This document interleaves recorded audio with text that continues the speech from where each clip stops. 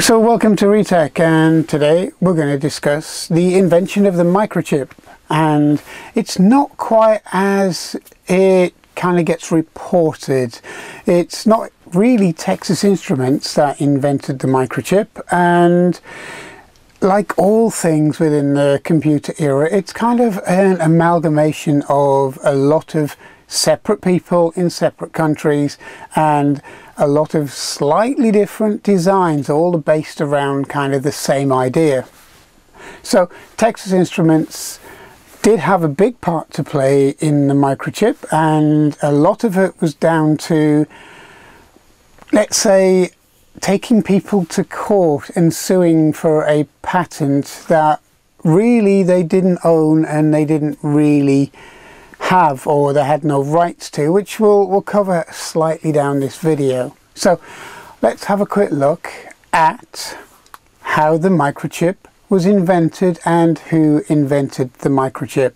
Okay, so the integrated circuit was first invented during 1958 to 59. The idea of integrating electronics into a single device or substrate was born when German physicist Werner Jacobi had developed a patent. He developed the idea and he patented the idea. And that was as far back as 1949. And that was originally called the integrated transistor amplifier. And that was back in 1949.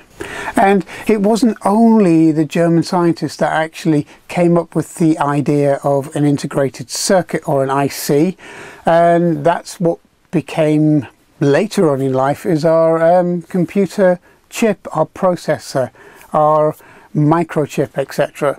But it was way back in 1949 that the original patent and the original idea for an integrated circuit came about. Now, he wasn't the only person to have this idea. It was a British engineer that actually came up with the monolithic integrated circuit, and that was around about the same time. So it seems like there was a few people working on the same idea, and he patented his own idea in 1953, and at this time the engineer was called Jeffrey Dummer.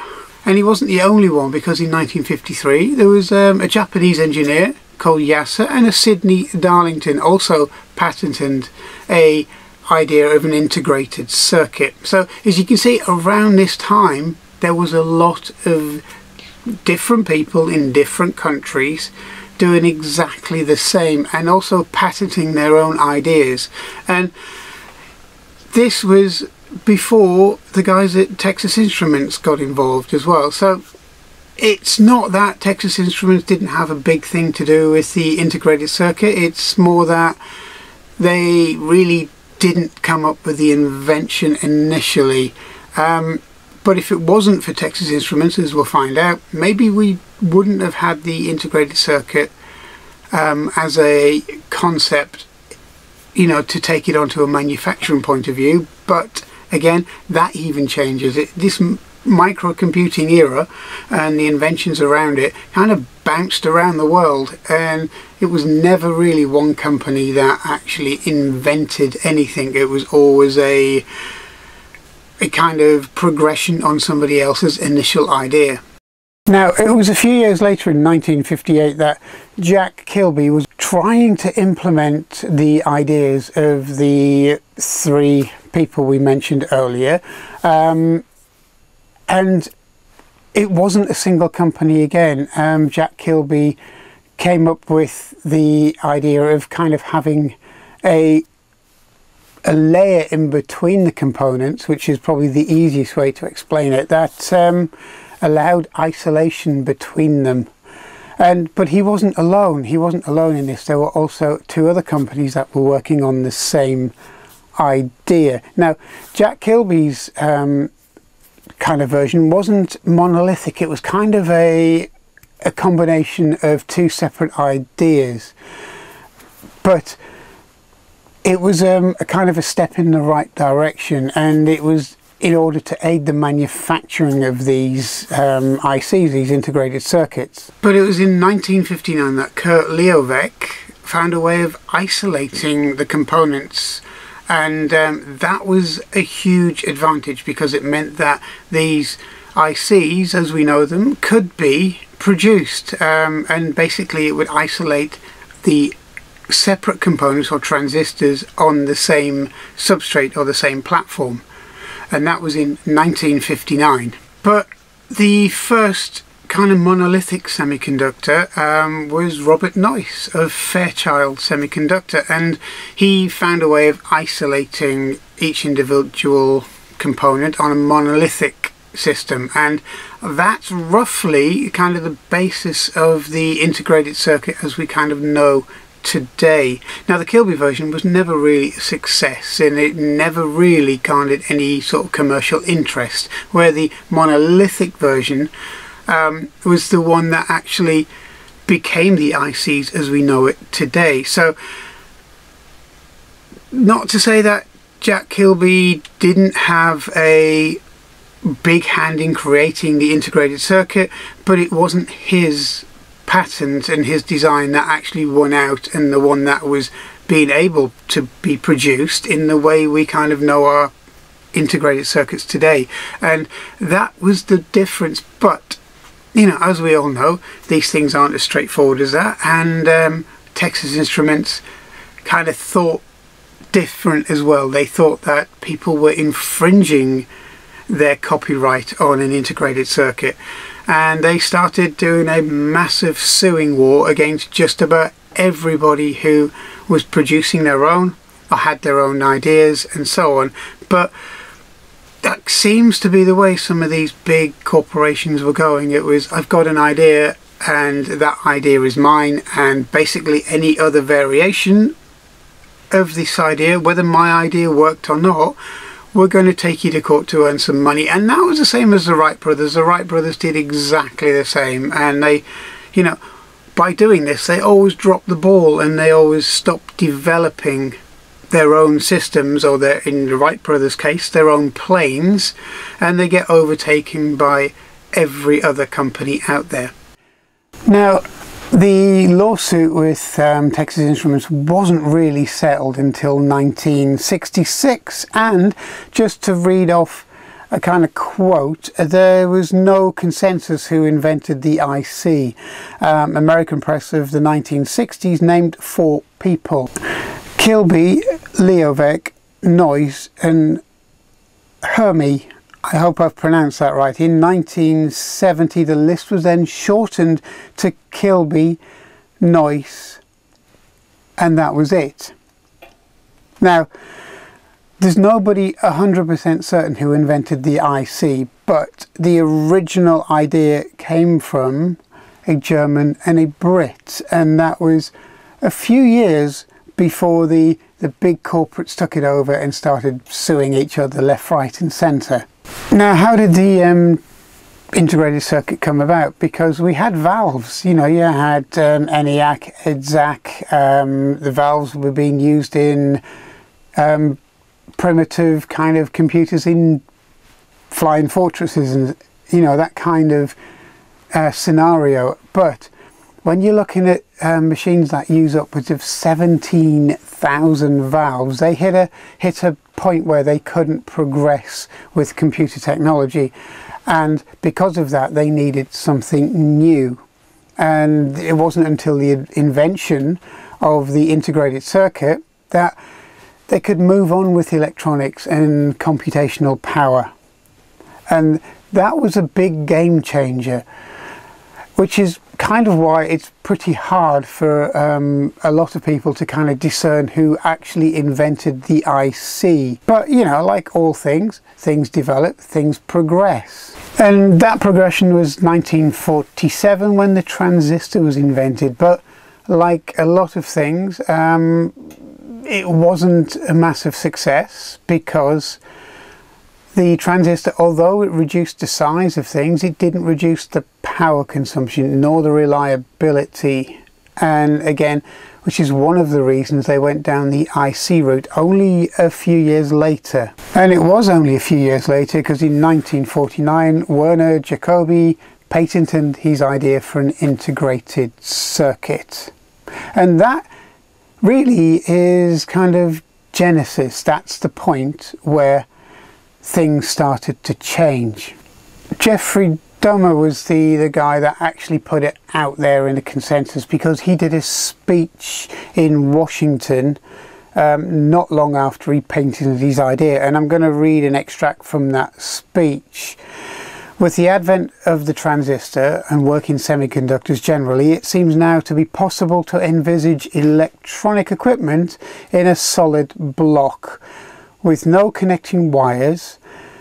The block may consist of layers of insulating, conducting, rectifying and amplifying materials. Now that's basically the IC as we know it today. And it contains all the electric functions being connected by cutting out areas of various layers.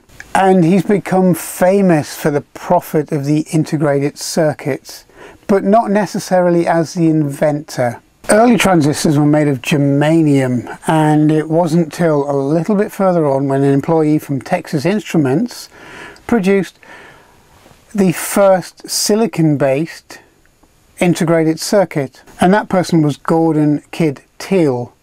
And that kind of moved the game on, because it was a commercially available integrated circuit, because silicon has the advantage of being more durable and it can operate at higher temperatures, and it makes manufacturing a lot easier than germanium. Now, while all of this was going on, Texas Instruments kind of took umbrage at all of these other companies producing silicon chips, or ICs at the time, and they went on a huge spree of suing just about everybody who had moved the game on, and they saw Jack Kilby's patent or design as their own. Now, it went through about 9 different court cases with 9 different companies, and at the end of all this, the outcome was that Texas Instruments didn't actually own the patent to monolithic ICs. Now, if you remember, Jack Kilby's version was a hybrid, and that kind of did a lot of damage to Texas Instruments, because they no longer had carte blanche to do whatever they wanted and sue whoever they wanted to sue. Now, that's mainly because the silicon IC, or the IC in general, whether it was germanium or silicon, wasn't invented by Texas Instruments. And although kind of populist history has put it down as Texas Instruments being the inventor of the integrated circuit, that's not really how it happened. And there were a lot of other companies involved in this. You had Bell Labs, which were a big player, IBM, believe it or not, RCA, General Electrics. They all had a massive part to play, especially in the isolation of components on an integrated circuit, because prior to that there was no real isolation on board with these integrated circuits, so it made manufacturing and implementation incredibly difficult. And with the advent of the gold rush days of trying to get integrated circuits out into the world, the planar and monolithic process were the ones that won out. And again, this had very little to do with Texas Instruments. Now, that's not saying Texas Instruments didn't play a big part. They played a massive part in the the world of integration, world of ICs, the world of silicon chips. But to kind of state that Texas Instruments invented the integrated circuit is not particularly true. And there's always other processes on the way to get an invention working 100%.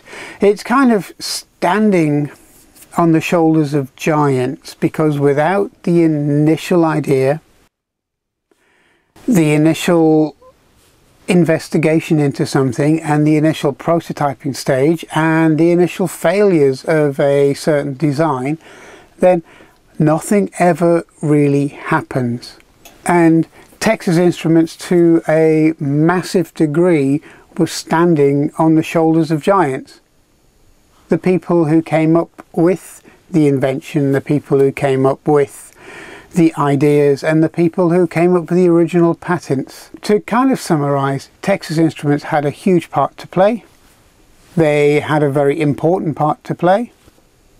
But the original inventors of an IC was a German and a Brit, which was followed by a number of high-profile companies putting money and resources, and also having to battle Texas Instruments, which they eventually overcome and won.